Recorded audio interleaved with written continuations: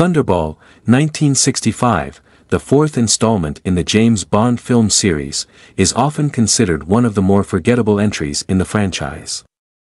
Directed by Terence Young, the film stars Sean Connery as the iconic British spy, James Bond.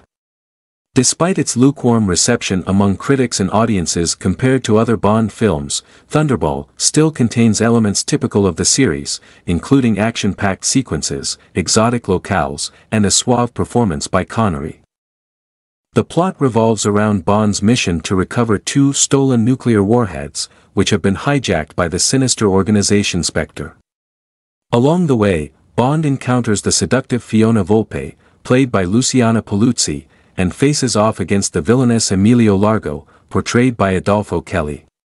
The film features underwater sequences, innovative for its time but criticized for their slow pacing and lack of tension.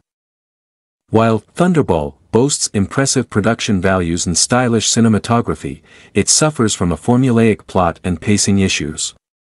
The film's runtime exceeds 2 hours, and some critics argue that it feels bloated, with unnecessary scenes detracting from the overall experience. Despite these criticisms, Thunderball remains a significant entry in the Bond franchise, contributing to the enduring popularity of the series.